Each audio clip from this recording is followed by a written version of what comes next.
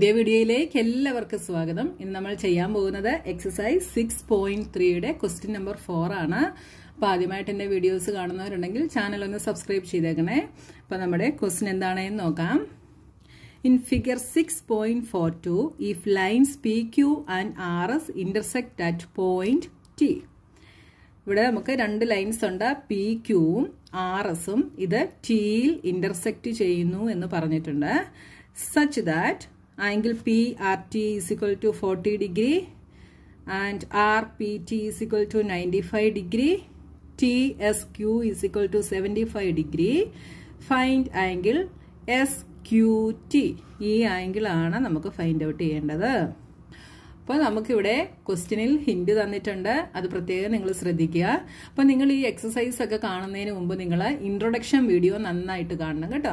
Introduction video നന്നായിട്ട് കണ്ട് മനസ്സിലാക്കിയാൽ ഏത് ക്വസ്റ്റ്യൻ കണ്ടാലും നിങ്ങൾക്ക് ആൻസർ ചെയ്യാനായിട്ട് പറ്റും.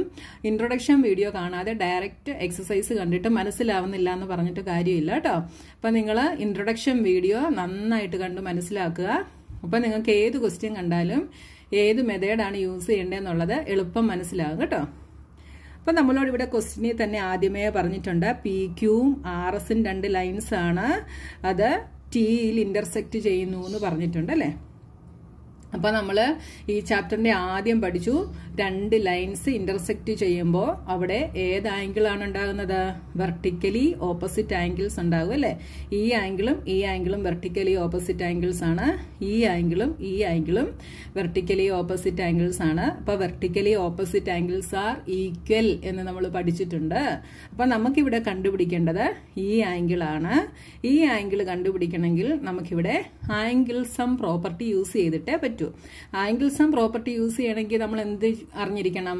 അറ്റ്ലീസ്റ്റ് 2 ആംഗിൾസ് എങ്കിലും ആ ട്രയാങ്കിളിനകത്തെ നമുക്ക് അറിഞ്ഞിരിക്കണം അല്ലെ. അപ്പൊ ഇവിടെ ഒരാംഗിൾ നമുക്ക് തന്നിട്ടുണ്ട്.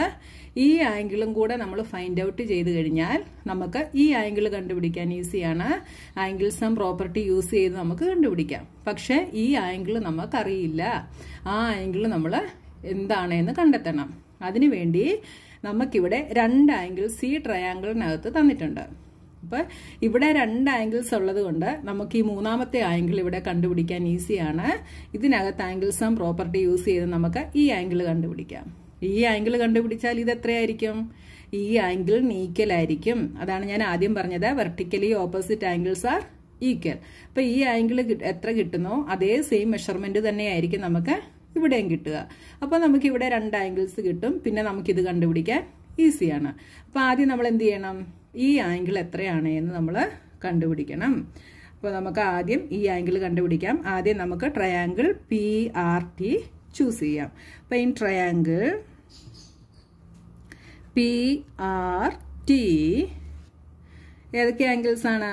Angle P R T plus R P T plus PTR is equal to 180 degree. അപ്പോൾ angle PRT plus angle RPT plus angle PTR is equal to 180 degree. ഇവിടെ എന്താണ്? Angle sum property. PRT നമുക്ക് തന്നിട്ടുണ്ട് 40 degree plus RPT is 95 degree plus angle PTR is equal to 180 degree. ഇത് രണ്ടും കൂടെ add ചെയ്താൽ 135 degree plus angle PTR is equal to 180 degree.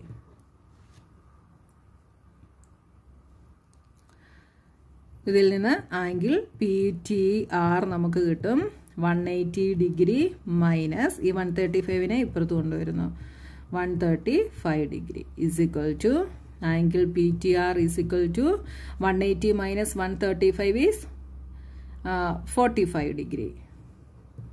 45 degree. അപ്പോൾ angle PTR നമുക്ക് കിട്ടി 45 ഡിഗ്രി എന്ന് കിട്ടി.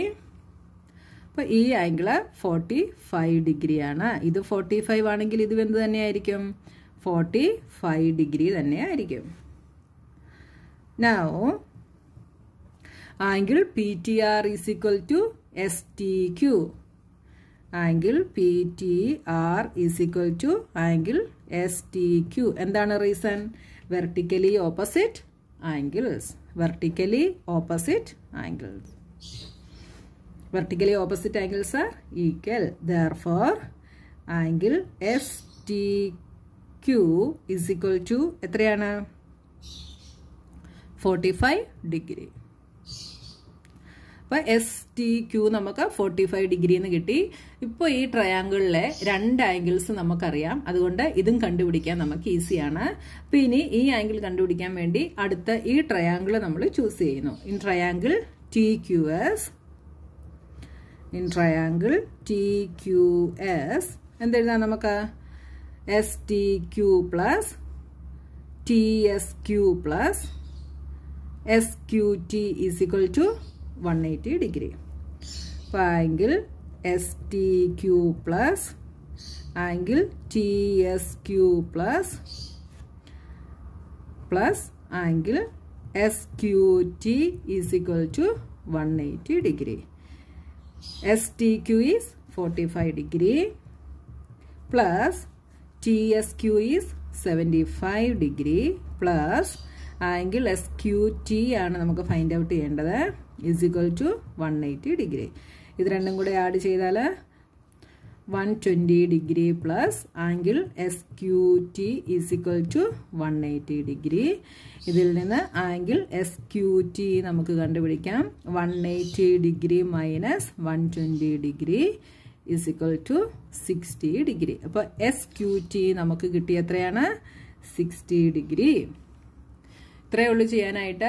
അപ്പോൾ ക്വസ്റ്റ്യനിൽ നമുക്ക് തന്നിരിക്കുന്ന ഹിന്റ് നമ്മൾ ശ്രദ്ധിച്ചു വായിക്കുക. അത് യൂസ് ചെയ്തിട്ടായിരിക്കും നമ്മുടെ എല്ലാ പ്രോബ്ലംസും ചെയ്യുന്നത്. അപ്പോൾ അത് വെച്ചിട്ട് എങ്ങനെയാണ് നമുക്ക് പ്രോബ്ലം ചെയ്യാൻ പറ്റുന്നതെന്ന് നിങ്ങൾ ആലോചിച്ച് നോക്കുക കേട്ടോ. അങ്ങനെ നിങ്ങൾ തനിയെ ആലോചിച്ച് ഓരോ പ്രോബ്ലംസും നിങ്ങൾ പ്രാക്ടീസ് ചെയ്ത് കഴിഞ്ഞാൽ നിങ്ങൾക്ക് ഏത് പ്രോബ്ലം കിട്ടിയാലും ചെയ്യാനായിട്ട് സാധിക്കും കേട്ടോ. അപ്പോൾ നമ്മുടെ 4th ക്വസ്റ്റ്യൻ കഴിഞ്ഞു. ഇനി അടുത്ത ക്വസ്റ്റ്യനുമായി നമുക്ക് നെക്സ്റ്റ് വീഡിയോയിൽ കാണാം.